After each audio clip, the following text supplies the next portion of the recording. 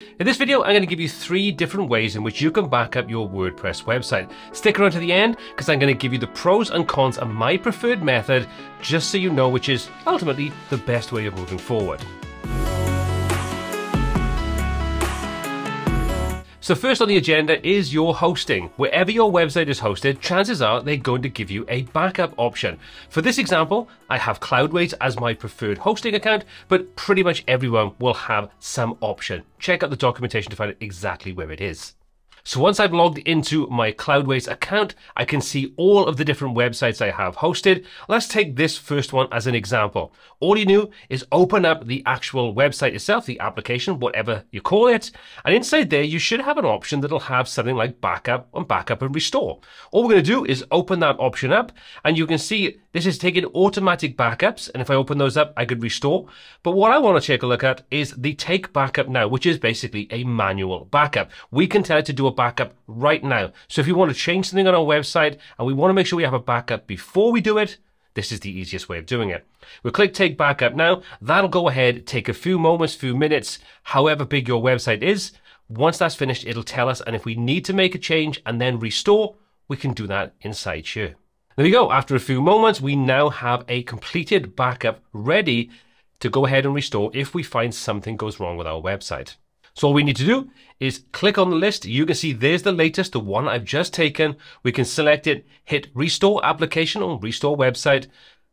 That'll go ahead, restore everything back to exactly as it was before we made any changes. That's the quickest and easiest way, but it's not the best way. I'll tell you why at the end of the video. The next way is inside your WordPress dashboard itself, and you can control this in various different ways. We're going to be using a totally free plugin for this. So just head over to your plugin section and click add new. Inside there, do a search for WP Vivid. I'll put a link to this in the description so you can take a look yourself. And there's the first option, migration backup staging. We're going to go ahead, install and activate it. I've already done that to save time. And then we're going to head over into the new option, which is backup and restore. Inside there, we've got a pretty simple interface. Now, don't be daunted by the amount of options inside here. It's really pretty straightforward. If we take a look, we've got backup manually, and we've 3 different options inside the free account. The database and the files, in other words, all of your WordPress website, just the WordPress files excluding your database, or just the database excluding your files. I would always recommend you the database and files for everything to be backed up. Then we can choose 2 options. Save the backups locally onto your hosting account itself on the server, or to the remote storage. We'll take a look at that as my 3rd option in a moment. Let's leave this set to save backups to local. All we need to do is click up backup now, and that's going to go ahead and back everything up for us locally. In other words, onto our hosting account. And there we go. After a few moments, that has completed. Now, obviously, this is going to depend upon the size of your website. This is a test website, so it only took a few seconds. So now if we scroll down, you'll see there's our backup. Tells us the date, the time, and also the location. And from here, we can go ahead and download this to take it off our actual server itself, or we can hit restore. Now, restore will, as its name suggests, put it back to exactly as it was right now. So if you want to do that, you click the restore option.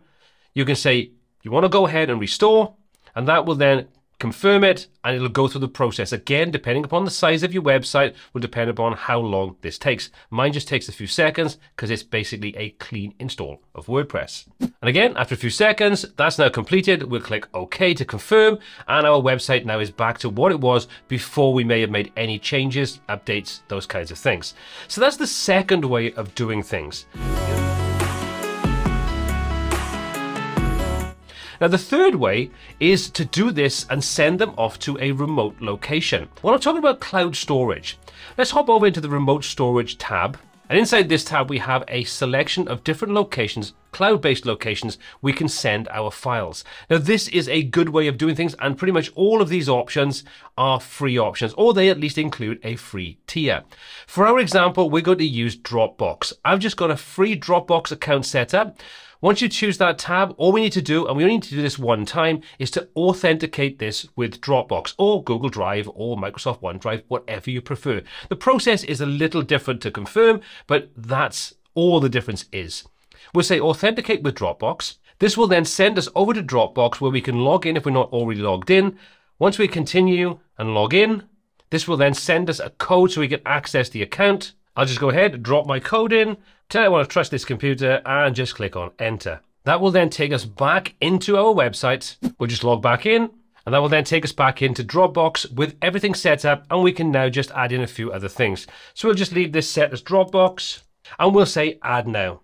So that now has added Dropbox as our cloud-based storage. Jumping back into the backup and restore tab, you can see that now tells us that we have Dropbox set up as one of our remote storage options.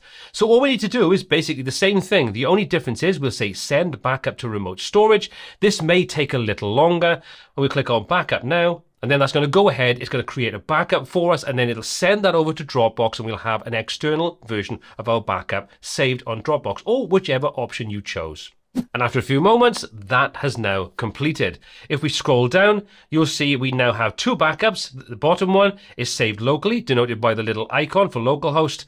And the one we've just done right now is saved over to Dropbox, and we have the same options to download or restore this. So if you want to take a download and save a copy to your own local computer, you could do that here, or click on restore to restore everything back to the way it was.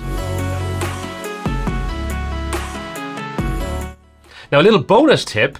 If you don't want to have to do this yourself, what I would recommend you do is hop over to the Schedule tab, and inside there, enable a backup schedule. If this is disabled, simply go ahead, check that option, and then choose how often you want to create a backup. Every 12 hours, right the way through to monthly, and choose what you want to backup, again from those three options we saw originally, and then you can also go ahead and choose where you want to save them to, localhost, or send them over to your remote storage. Then you save your changes, that will save the schedule, and it will create those automated backups based upon the frequency that you've set up. This is a great way to have this going where you control it alongside what your hosting account is doing if you use the hosting backup and restore options as well. So now we've seen the three different methods. Which is my preferred option, and which do I recommend you should do for yourself? Well, I would always recommend using the third option, which is to send things over to an external location like a cloud account like Dropbox or something along those lines. This means that if anything happens to your server, your account gets suspended, deleted, or anything else, you've always got your backups stored somewhere else. Use that in conjunction with your platform, your hosting account, creating backups for you, and you've always got a level of redundancy in place should something happen. Again, these are all free options, so if you don't want to spend any money whatsoever, but you still want to have a pretty simplistic but powerful backup solution in place, this is how I would recommend setting it up. As always, all applicable links are in the description below. My name is Paul C. This is WPTuts. Until next time, take care.